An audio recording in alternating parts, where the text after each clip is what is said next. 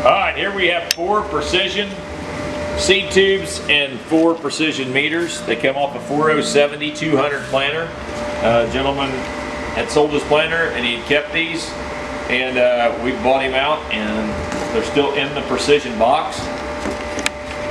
We've got the tops that go right on them. They are used, but he kept them really good and kept them in. He said this should be fantastic meters. So you're going to buy all 4 for one money, along with these 4 seed tubes, and I believe you had to have those seed tubes to make all this work. So you're going to buy it all together for one money.